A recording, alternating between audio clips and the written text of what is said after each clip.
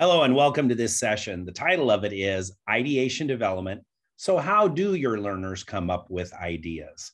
My name is Bob Reeker from Lincoln, Nebraska, and I am one of the co-directors of OATK12. My guess is you have seen my face, heard my voice, or read some of my posts because I've been very active with the group since Dr. Trina Harlow founded it back on March 11th of 2020. Very happy to be part of this group and to be contributing and supporting art educators literally all over the world. So before we jump into this idea of how you help learners discover their ideas and how to best push them to think deeper, I'll just give you a little background on who and what I am. I'm a lifelong Nebraskan as well as an Iowan. Graduated from a small college in Wayne State called Wayne State College in Wayne, Nebraska, and then came to Lincoln to teach. And I just finished up my 31st year of teaching. Now, two of those, I'd gone back and gotten my administrative degree, and I was an assistant principal for 2 years. Decided it wasn't a fit for me and went back to the classroom. And ever since then, have been able to use my leadership in lots of different ways, not in the classroom or in a building, but through organizations.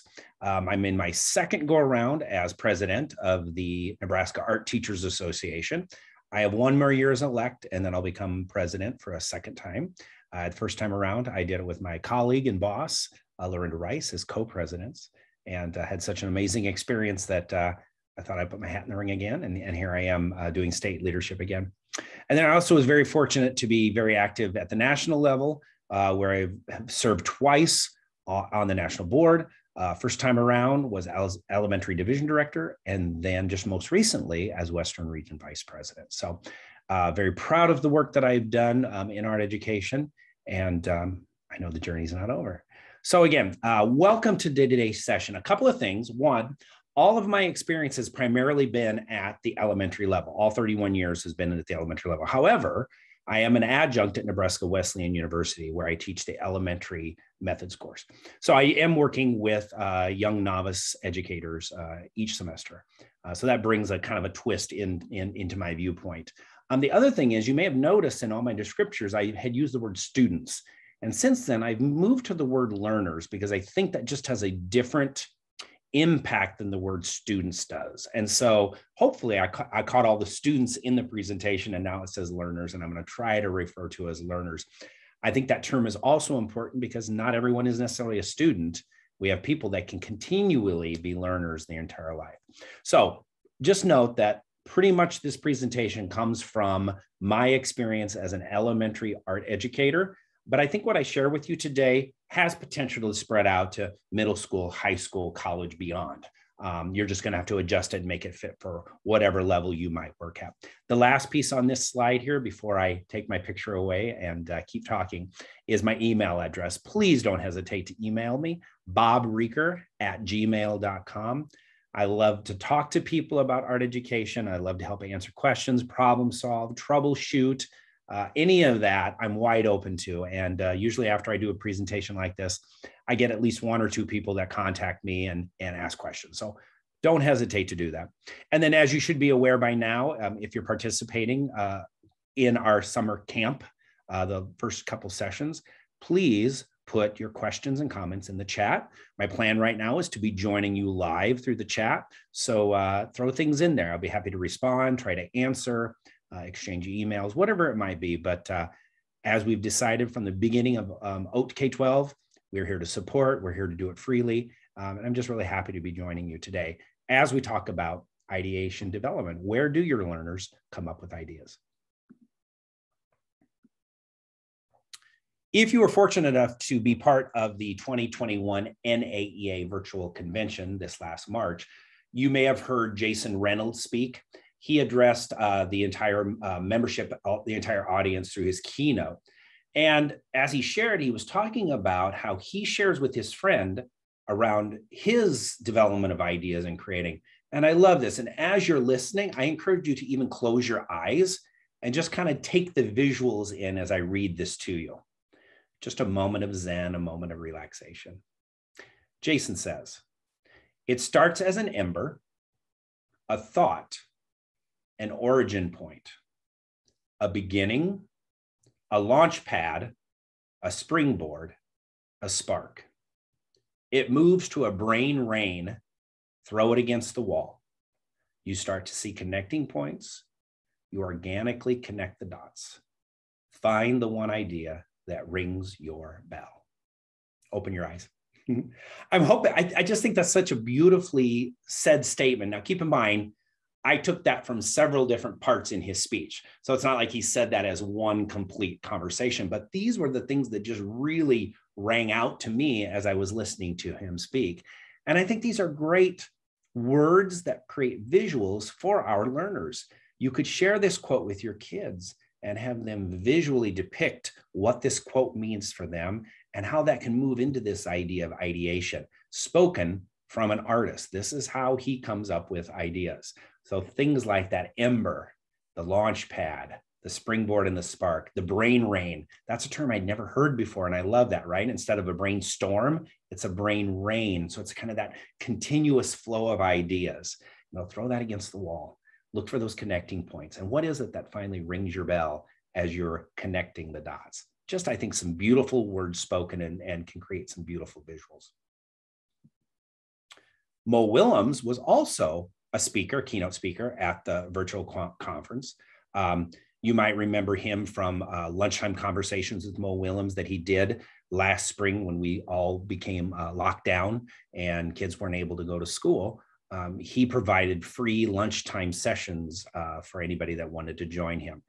He's also the author of the Pigeon books, if you're familiar with those. Once again, here's a great visual for you that you could share with your learners. Mo said that he creates an idea garden and then goes back and revisits those ideas often. This idea of tending to the garden, new things spring up, old ideas need to go away. Maybe those ideas kind of morph into something new in that garden and create something beautiful. So again, just a really lovely visual. Again, something that you could have kids illustrate to kind of show this idea of ideas being generated and how that might be through this idea of a metaphor of a garden. Again, a really nice idea. So one of the things that a lot of people need to address when it comes to education, because kids ask this question all the time, is the why. Why do we need to learn this? Why are we studying this? Why? I don't know if I necessarily hear that as much at the elementary level. I certainly start to hear it at 4th and 5th grade. But you definitely start to hear this at middle school, high school, and college. So it's always important that we think about the why. And so I'm going to pose some comments here, and then I'd like to try to address the why all around this idea of ideation. So for example, the first one,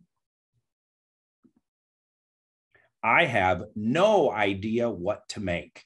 I bet you've heard that. If you're an educator, an art educator who's been in a classroom, I bet you've heard that from children. So that is a legitimate concern. But why? Why do kids say, I have no idea what to make? Well, I believe that for very young learners, it could be the fact that they just don't have a schema built around whatever it is that you're asking them to problem solve, to create, to develop. They just have not developed enough sense about whatever the topic might be. So one of the things we're going to address during this time is this idea of using big ideas or themes that can personally connect to the child. By doing that, you're opening up this world of things they know about. So you're not asking them to try to develop an idea that maybe they don't have a clue as to what the concept might be about it. I also think for older learners, sometimes it's just the thing to say, because having to come up with a new idea means you actually have to work. And we know sometimes that not all teenagers, pre-adolescent, teenager, adults appreciate that idea of coming up with new concepts, new ideas, new ways of thinking. So that could just be kind of an excuse. So if you can scaffold and support your learners in a way, hopefully that comment can kind of be erased and taken out of your classroom. Another comment: do I really have to sketch more than one idea? And guess what? My answer to them always is yes. Now, of course, for me, it's developmentally appropriate to think about how many sketches you are either asking or requiring of your learners to draw. I generally try to make sure that my kindergartners draw at least 2 different ideas, because I'm trying to build this idea that you have multiple ideas in your brain. Let's get as many of them down on the paper, and then let's decide which one is actually your best idea. Could be your first one, it could be your last one, it could be one in between. but I think it's really key. Now, as children get older, I increase that number. By the time they're getting to 4th and 5th grade, I'm usually requiring 3, 4, 5 different sketches. And I do set a number, and here's the reason why. If I don't set a number, I will still have kids say, I have my first idea, and this is the one that I'm going to go with. And so the idea that you're going to push your children to think, you're going to scaffold that ideation for them and really push them is a really important piece. And you have to know your learners. Do you have to set a number for them? You might have to, maybe you don't. But the longer I'm in a building, I generally will find that kids discover the pattern, and the expectation is they have to do more than one idea. And eventually they kind of fit into that. But if you're in a new building or a new experience, it may take some time for them to realize that you're encouraging them, you're requiring them to do more than one idea. And then this one also kind of lends into the last one, but this is my best idea. And so that kind of correlates with that first sketch, that only sketch idea, right? If they only put down that one idea in their brain, they may think it is their best idea. So then what are you doing as the educator to push them, encourage them, challenge them to go deeper? And again, today's session is all about how do you get them past thinking that their first idea is their best idea? Can it be their best idea? You better believe it. I've had kids make 3, 4, 5, 8 sketches, and guess what? Their first idea is their best idea, but that's all right. They needed to move through that process to get to the point where they realized, I've exacerbated all these options, and look at what I've discovered. The very first idea is my best idea. So hopefully through this brief exercise, we've tried to address the why. Why do children say things like they have no idea what to make? Or do I really have to sketch more than one idea? Or this is my best idea. The first idea is my best idea. How are you supporting kids in understanding? You got to go beyond. So as always, it's important to present goals of what it is I hope you get out of this today. I'm going to share some ideas with you, and then you can decide what best works for you as you're going through today's session. First of all, I would like you to know some components of what I call a culture of learner as decision maker, because this fits in beautifully with this idea of learners deciding their ideation decisions, where they're going with their ideas. And if you establish a culture in your learning environment that says you are the decision maker, that helps supports this idea that they have control over their ideas and what they're going to create. I'd like you to also understand that there are many strategies to increase ideation. I'm going to share several with you today. It is not exhaustive. It's just a few of these to maybe get you started, to give you a taste, and then you can certainly develop more ideas or maybe do further research. And some of these are going to be strategies you already use. Maybe I do a different twist on them, but I'm hoping you walk away with at least one new idea that you can potentially use in your classroom this fall. And then finally, that fits right into the be able to reflect on all the strategies I'm going to share with you, and then consider implementation in your learning environment. What are you going to pick and choose to implement and go into? Loving this image here done by a kindergartner this year. We were studying how we give our gifts to other people, because the theme was resiliency. How do we help others to be resilient? And so this little girl named Nora decided to draw a picture, and then I did the writing for her. It says, I'm helping a homeless person with money and food. So if you open up those strategies, those ideas, and you scaffold for kids, pretty amazing ideas can come out of it. I'm very fortunate to work with 2 amazing art educators. One I've already mentioned, Lorinda Rice, who is my boss and my friend and my mentor and my colleague and all those things that we can list. But then also Kimberly Diadamo joined us just this last year as part of our community of art educators. We're very fortunate to have 90 plus art teachers in a district of 45,000 plus students. And so Kimberly is Lorinda's co-assistant, assistant teacher. And she just has really brought a lot of nice supports. She works part-time for Lincoln Public Schools, and then also part-time at the University of Nebraska-Lincoln. In fact, this summer, she just got done teaching elementary methods class that I teach. And as I've watched that class kind of unfold on Facebook, it's given me some more ideas. But I love what she said to us one day in a professional development. It was, we should all consider moving away from being a teacher of art to a teacher of thinking. Fits beautifully with this idea of ideation. How do we challenge kids to really push that thinking, those ideas beyond that first solution, the one they think is their best, and to really dig deeper into those concepts. So let's spend a few minutes here talking about the culture of learning as decision maker. And just going to address a few things here to kind of whet your palate and get you thinking about what is it that you do in your classroom to help children to think of themselves as the decision maker. Now, certainly, depending on the level you're at, you may have to do, of course, more structuring and scaffolding for children. I'm certainly not going to allow kindergartners and first graders to make every single decision in the classroom. That's my job as the adult. But as children get older, how are we turning over that control? And I know that's hard for educators. I get it. But by doing some of this, you are saying to your learners, I trust you as a learner. I trust you as a decision maker in making choices about the art that you are creating. So let's go into some of these ideas here. First, this is a huge one in our district.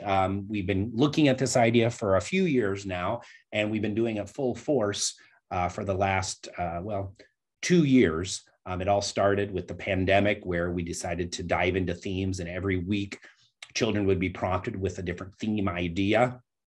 And then through videos and prompts and slideshows, they would be encouraged to create art. Then this last year, we developed 4 big themes, 1 per quarter, and they were all used in our art program, K-12. So every elementary, middle school, high school, we're expected to use our themes to a degree within their classroom. And then this summer, we've been working on 3 different themes, and then I'm personally working on a 4th one that will be an option for people. But these themes are open-ended enough in order for learners to be able to dive into their own experiences, what they know, what they would like to learn about, how they can connect to others around them in order to expand that theme idea. What is it that the educator can bring to them through artistic inspirations, other inspirations, to really push their ideas forward in order to create some kind of an expression around the theme. Good example that I'll share with you right now, the one that I'm writing on my own for K-5 is a theme on courage. You know, what makes up courage? And so this idea of what kinds of experiences do these children come into the classroom with around what they know about courage. It could be personal experience. It could be through movies they've watched, books they've read, people they've talked to. But how is it that they bring this idea, this theme to life through their expressions? Big ideas, of course, are connected to that, as well as enduring understandings, essential questions, because by focusing on the big idea, enduring understandings, essential questions, you drill down to what's the most important concept and idea. And keep in mind, in these themes that we're exploring in LPS, they are not art themes. They are universal worldly themes. They are themes that children pretty much, no matter their experiences, can connect to somehow. And if for some reason they've not had an experience like that, we just know we have to support them and scaffold the learning for them so that they can recognize that, yeah, they have had experience around the idea of courage. Or another theme for this spring is water, the gift of water. How is it that water impacts our lives? Well, we all use water. We have to, otherwise we wouldn't be able to live. But how is it that we help them connect those experience to their learning, and then also develop the ideas through inspirations, artists, a whole variety of things. So I am a huge believer on themes, and I just think it's helped move our art program and our learners further along. It's challenged them, it's pushed their thinking, and helping them to better deeply understand and connect. To go along with that culture of learner as decision maker is the learner as decision maker, which is important, but the teacher recognize that they are the facilitator. You know, teachers who believe that they have all the answers, they're the sage on the stage, they're the ones who have all the answers to every possible thing that happens in the classroom. We have to move away from that idea. I really view myself as a facilitator. You know, I still structure the learning for kids. But within that structure, I provide a lot of options for choice, delving into themes that they may have backgrounds in. And what I love about this as the facilitator is sometimes I don't know where it's going to go. We're developing these themes with some structure to them, with the knowledge. Kids might take this a totally different way than what we anticipated. And you know what? we're going to let some of that to be able to happen. It's important to let that happen, because once we release that control and we show kids that we don't have all the answers, that's when they start to recognize that they can make decisions about what it is they're learning and creating as well. So as you think about your culture of learner as decision maker in your space where you teach, what is your role? How do you view yourself as a facilitator or the person with all the answers? That's something you need to reflect on and review and think about. I think it's also important for us to make sure that the environment is owned by both learners and adults. I set up that space of my classroom every fall, and I establish some protocols, which is my job, right? I have to set up rules and expectations and consequences, and all those pieces need to be in place. But when I have 350 young people coming into my room every 4 days, how is it that I'm making sure that they feel like they own a part of that environment, that culture within that space? So some of it can be done through having them be helpers. I have what's called a table leader. They change out every month, and each month a person at the table has some ownership in handing out materials, cleaning the tables, doing those kinds of things, because they're basically support and helpers for the people inside the room. So I think that's a critical thing. How are you getting your kids, your learners, engaged in the environment? The other piece to this, and this was hard for me at the beginning, and it's when a child makes something, it could be a product they're making for their theme-based, what they're doing, or it could just be a drawing they've created they want to give to me. I've allowed kids to start just hanging things in the room wherever they see fit, right? That's part of that present standard. They should be making decisions as to where things go and how things look. And so I sometimes cringe as a whole roll of tape is being used to hang up one picture on my door. Or a few years ago, I had 3 little brothers who were from Africa come in, and they had seen some things hanging on the wall, and they weren't aware of tape, but they knew there was a glue stick there, and they had watched a child use a glue stick on 2 pieces of paper. And before I knew it, they'd cut out hearts, put glue on the back of the hearts, and stuck them to the wall. And I let it go.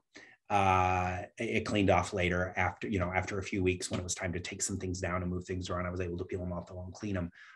But the teacher of me from 10, 15, 25 years ago may not have felt very comfortable doing that. I'm in a place in my career now where, those 3 little boys needed to feel some ownership, and they were very proud of the hearts that they hung on that wall, and I left them up for them to be able to appreciate and enjoy. So by allowing them to do that. Now, did I teach them how to use tape? You better believe I did. We learned how to do tape the next class period, because I wanted to show them how they can do that without damaging environment. But those examples that I just gave you really go into this idea of how do we allow the learners to feel like they own a space that is really general. It's for everybody to use. It's unlike their regular classroom. Most of you have experience around a creative process that you use with learners. We've had one in our district for probably 20, 25 years. It's kind of evolved and changed, but this is the one that we use where there's a problem that's created around this idea of a theme. Saturation are those inspirations, ways that you help kids to connect to each other or into the theme. Envisioning goes into that sketching, getting those ideas down somewhere so you can pick and choose what is your best solution. And that's really the crux of what we're talking about today. Having that aha moment, like, oh, this is the solution I want to try. And then verifying it might work great, may be a total flop, and they have to go back and try something else. They might have to go back in another part of the process. Now, I teach this to my students kind of as a lockstep.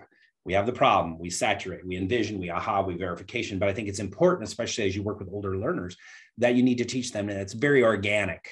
You may not even start with the art problem.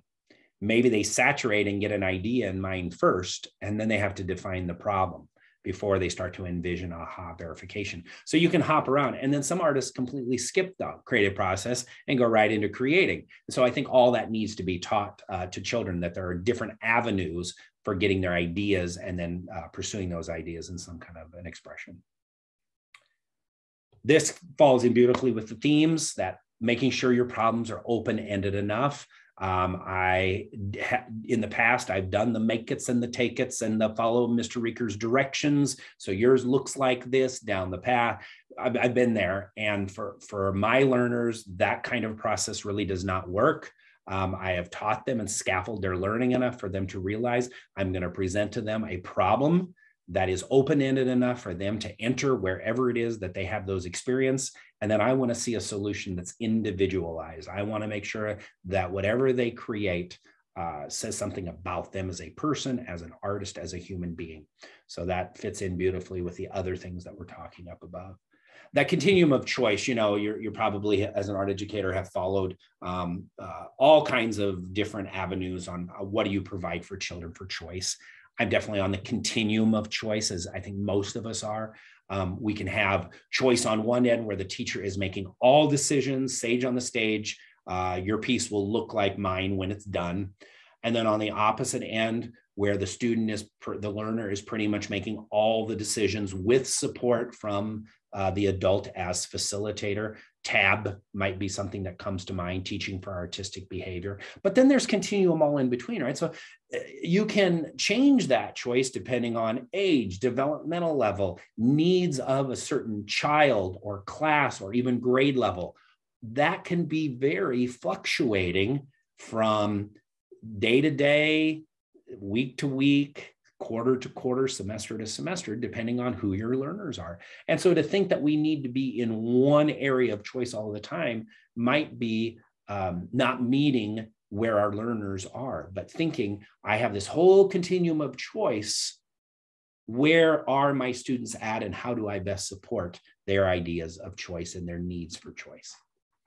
And then inspirations have already come up once before, this idea of making sure children have a whole wide range of inspirations to consider and think about as they're starting to create. So in our district, it's really big that we have contemporary artists who look like our students in our district. Good example is the young lady on your screen here. We had an artist in residence come and join us. He's actually a graduate of the high school that many of my children will go to. And so this young lady saw an artist who looked like her with a similar skin color, similar background. And so it was really important to her that she captured some of what he was doing. Just made her feel really good because she saw herself in him. So making sure that we don't ignore those historical masters, there's still a lot of validity in looking at those masters we've looked at for a long time, but mixing in those contemporary modern creators, making sure all genders are represented, and then making sure we have our Black and Indigenous and people of color artists also as a part of the mix of how we present those inspirations. It is key. There are so many good resources out there nowadays to find those varied artists. You just got to go out there, you got to search. Anti-racist art teacher is a great example.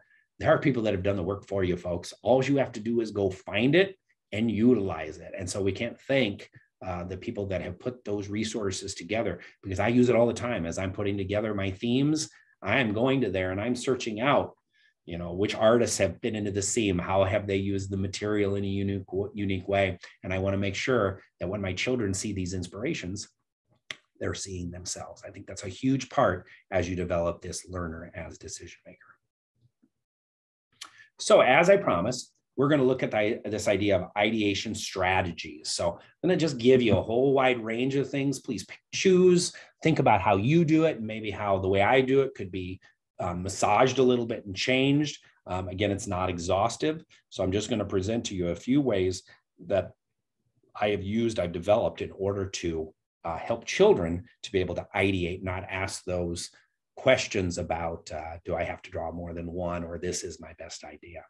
So I think the first thing we can do is we can model for children as the art educator. I don't necessarily strive to make a final draft for kids to see, because if I do that, they're all striving to get to that potentially. But what I will do is I will model the process as we're going along. So as we talk about the art problem around the theme, I might be creating some sketches too. So I'm modeling for them what this looks like as I'm thinking through the process. And I think that's really powerful. That goes a long ways for them to see that me as the art educator who has tons of experience still goes through this same process And my kids then buy into it more because the person that they view as the expert in teaching them art is using that same method. So over here to the right is a mural that I created in our office right before the pandemic hit. I just finished it like 2 weeks before. But it was finished, but then most kids weren't going to be able to see it. So what I did is I created a video that I shared out on social media for them to see the process, because my plan was that spring to show them slides and talk to them about the process. Well, we weren't in school, so the next best thing was to create this video. So this will show you how I modeled some of my ideation for them.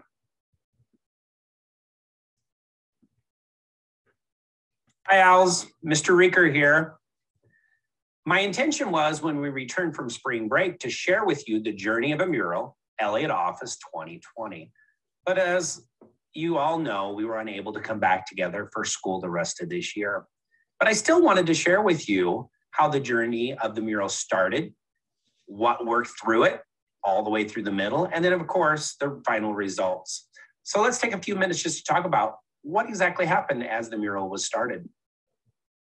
Miss Jody asked me to paint a mural in the office. The word on here that I use is commissioned. Will you say commissioned, please? Right, commission means to hire somebody. Oftentimes when you commission somebody, you ask them to do a job and you pay them. I didn't do this job for pay. I did it because I wanted to provide a community service project to Elliott School. And I used some plan time before, after school. I even went in on a break to paint it because it was important for me to provide a beautiful mural in our office. There on the left, you'll see the picture of what the wall used to look like. You'll remember it had that wall unit with the little doors in it. Well, that was removed, and we still had the quote. You can read it with me. Tell me and I forget. Teach me and I remember. Involve me and I learn. So I used that quote and I created a sketch based on those ideas. I started thinking about how teaching and learning is all about using our brain and our heart, but then we also teach and learn through our 5 senses. So I wanted to incorporate all those in the idea. Well, with the support of Mrs. Deering, Miss Jody approved the drawing as well as the colors. We decided on a color scheme, a color family, or you might even call it a color palette with limited colors. So that way the piece was unified. Then I began work. I started by drawing the image on the board. And through that then, I started applying the different paints. I used different materials to apply the paint along with the different colors. You'll see here that I used paint brushes. I used some sponges, and then we used acrylic paint to paint the walls. Some of you have used acrylic paint, but most of us have used tempera paint, and there, of course, is a difference between those two. Here you will see how the mural progressed as each part was painted. From the heart, I moved to the eyes, which I made pretty realistic looking. And then I started adding the 2 silhouettes that represented making noise as well as using your brain. And then I went through and added ear for hearing and then other details to add the colors. You'll see on here that through the process, both Miss Jody and I talked, we reflected, and there were lots of revisions that happened. And that is what's so cool about art, is you might have a plan, a direction you want to go, but ultimately, as you look at something, you reflect on it, you end up sometimes revising your idea. And that's okay. That's part of the creative process. Then, using the 3rd line of the quote, involve me and I learn, we involved staff and students in adding to the mural. As you can tell from the picture, you know what we added. So several students were picked in preschool all the way up to 5th grade. And we even had a student and a parent from family literacy that came in and joined us.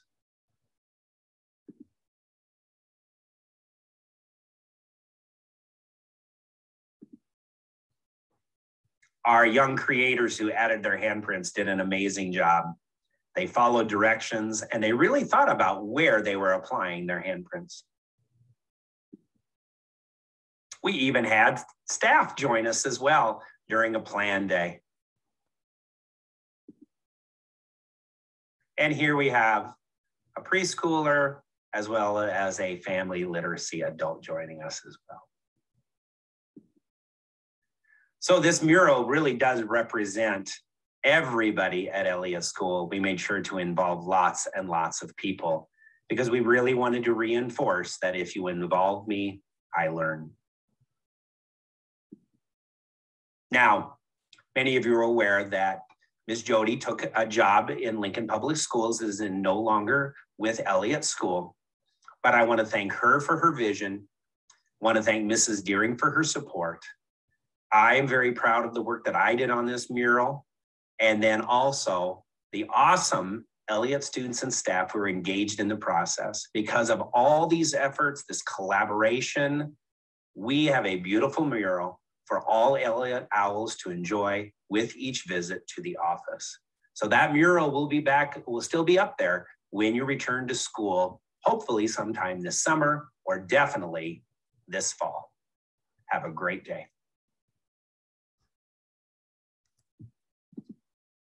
So I'm hoping through that video, you get an idea of how we implemented these modeling strategies. Children got to actually see my thinking as I was talking to them and showing them the different sketches and how things were revised and going on. You can do that every single time with your learners as you move through processes. One of the standards that we have for our city is that we help children to look at multiple ways to come up with their own ideas. And so we explore this idea of how learners can use their observations of their world to come up with ideas, how they can base some of their ideas on memory, and then also how they can take them from imagination. So again, that fits in beautifully with this idea of themes. And so basically on the right, I typically each year work with fourth graders in creating these little tiny canvas paintings. They're like 4 inches by 6 inches. They have a canvas surface and they can put acrylic paint on them. And so we usually do a theme around Nebraska landscapes, nature landscapes, Nebraska landscapes. And so I developed this little checklist where they had to create in their creativity journals or their art journals, some ideas, and they had to base one of them on memory, one on imagination, one on observation. And then the last one could be one of those again, or mixing them together, whatever they wanted to. So by doing this, I help kind of support these fourth graders to think about the different ways that you can come up with those ideas using observation, memory, and imagination. This third bullet, which is connections to their world, just fits in beautifully with this idea of themes. Because again, if you keep these themes and the open-ended solutions that you want them to come up with from the problems, you are helping them to be able to connect to their world. Again, it's the idea that you find those themes, those big ideas, those solutions as part of the art problem that are going to be able to be universal, that children can find lots of ways to interact with and find solutions. So a couple of great themes that we're using this coming school year are the ideas of what makes a good neighbor. You know, most people have neighbors at some point during their life. So what is it that those characteristics that make a good neighbor, and how do you help children to be able to connect that to their own personal world? And another one that I'm excited to teach is, can heroes have flaws? Pretty deep. I mean, think of trying to connect that down to like kindergarten and first graders. And I know part of the writing that I've seen that they've done on that one already kind of starts out with superheroes, which of course a lot of our young people can connect to, but then broadens out to those real life people that we might consider heroes every single day, but are flaws part of their world? And then for a child to look at themselves and think of themselves, how am I a hero? But how do my flaws as that person impact who I am? I think that's pretty powerful learning. And again, can really connect beautifully to their own world. Collaboration, of course, is key. Kids learn from one another. In fact, I would even support the fact that sometimes children learn more from each other than they do from me because they trust one another. So I'm constantly implementing collaboration ideas within the classroom, probably things you do all the time as well. This idea of pairing and sharing or turn and learn from one another are key. those are ways that we get children to talk to one another, to share ideas, but it's also helping to structure, right? We don't just say turn and learn from one another. We give them questions to think about, ideas to come up with, how do we support them? Another thing that I just learned this summer is this idea of catch and release. I thought that was kind of a cute way to think about it and go to a fishing metaphor. But the catch is the adult providing the support, the questions, the ideas, the discussion, but then you release it to the learners to talk with one another. So I think that's a nice metaphor, and that's something I'm going to implement this fall in my own classroom. And then we all implement this idea of critiques and gallery walks. And so again, you got to structure that, right? So making sure your hands are to self as you're walking through and looking. And then I think the key piece to that is, how do you process afterwards, right? Do you pair share? Do you turn learn? Do you do a group discussion about what children saw as they walked around? But making sure it doesn't just become a walk around and look, but what comes of it from there. Because once you start to process, that's where more ideas get developed. That's where solutions, you start to point out, oh, this person had this idea and this person had this idea, but look how different they are. Their ideas were similar, but their results are very different. And, keeping in mind, you want to do this at all different times during the process, towards the beginning, in the middle, 2/3 of the way through the process. Make sure you're incorporating some kind of a collaborative effort as you're going through.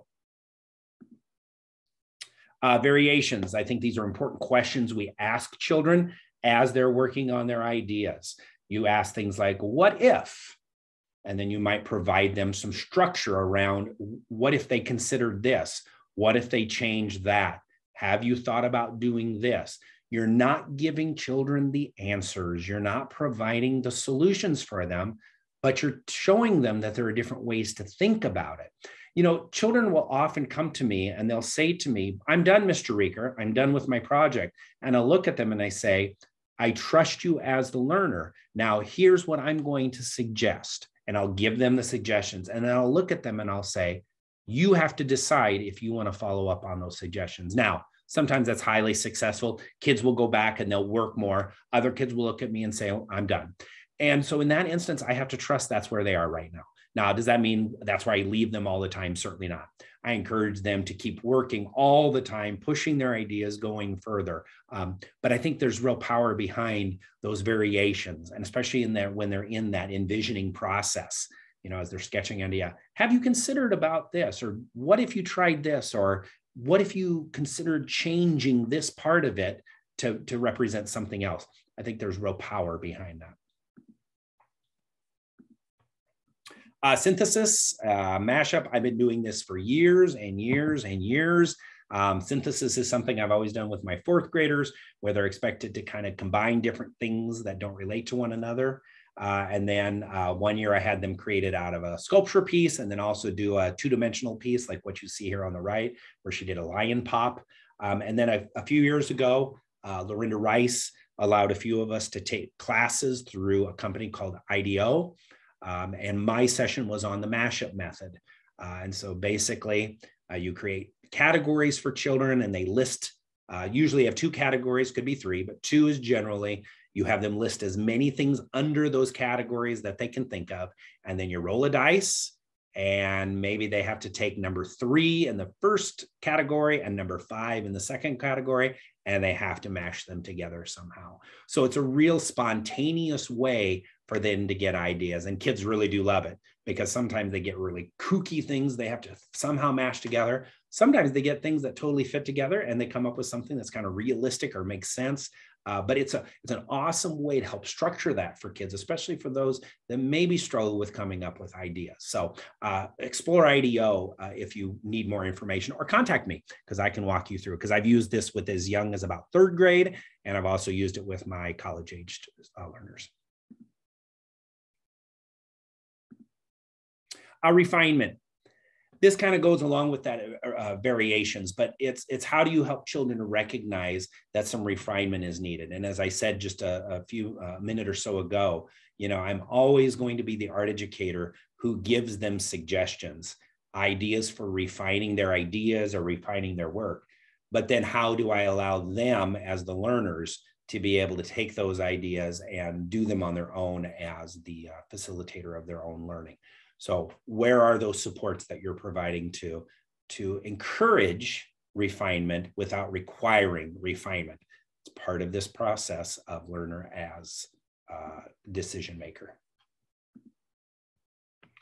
And this is a big piece in my district, and that's making your ideas visible through your sketching, through your mind mapping, through Venn diagrams. A good example is there on the right, where children might create a mind map and then develop some sketching ideas from that. We do a lot of things where we'll do group kinds of brain rains on the board first, and then from those brain rains, they move them into their sketchbook where they create their own personal mind maps and sketches to develop their ideas. I don't have time to sit and interview all of my children about their ideas when I have 20 first graders. So how do I have them make those ideas visible on their paper, maybe through some writing, definitely through some drawing, whatever the means are to really get their ideas down. So that way I can go in, I can assess them. I can encourage them for refinement and looking at variations. I can help them connect to their world. I can have them be observing using their memory and imagination. And through all this, I'm modeling a lot of this for them, especially on those ideas being visible, constantly creating mind maps with them, for them, so they can actually see the work in action by an adult. So what do you do with this information now? Because I've thrown a lot of things at you. We've looked at how the environment can be structured in a way that allows the learner to be the decision maker. And then I've given you several different strategies that you could consider as you are moving into the fall. So first of all, just review what it is you've heard. Go back and rewatch this again if you need to, because remember, it's here on Facebook as well as our website. What did you see that resonated the most with you? It doesn't have to be everything. Maybe it's just a couple of ideas, but what is it that really stood out to you? Reflect. What are you already doing? What is new that you heard today? Or what is it that you're doing that maybe I put a different twist on it that you can implement in your classroom this fall? So after you review, reflect on where you're at on things, and then implement just one idea, maybe just one unit, maybe even just one grade level. But don't think it has to be this amazing across your school great art program, everybody doing it. There's real power in just focusing in on a classroom, a grade level, a unit, whatever the case may be. Because once you feel that synergy around the idea of helping your children to come up with, new ideas, that really has an energy of its own, and you can just really then dive into it and start implementing lots of different ways for helping with ideation. As always, since this is going to be out in the web, I will like to do my share my citations. So you'll see some examples of the photos here that I implemented. I just want to make sure I give credit. That way I'm also modeling for my learners that I do this as well. It's important to do. I'm hoping that the presentation today met these goals, or maybe goals that you've established. I'm hoping that you understand that you know some components around a culture of learner as decision maker, that you understand more strategies than you came in with today for increasing ideation, and then be able to reflect on those strategies and how are you going to implement them in your learning environment, whether you are elementary, middle school, high school, college level, working as a community art educator, whatever it might be. What is it that you're going to take and be able to utilize in your learning environment come this fall and over the next year? So thank you for joining me today on exploring this idea of ideation development. How do your students or your learners come up with these ideas? Again, Bob Reeker here from Lincoln, Nebraska. If you do want to contact me, feel free to email me at bobreeker@gmail.com. You can also find me on our OATK12 Facebook page, pretty active. I'm the one that does the Monday morning musings, and so don't hesitate to reach out with me there. So thank you for joining me today, and I hope you have an amazing rest of the day as part of Summer Camp with OAT. Have a good day.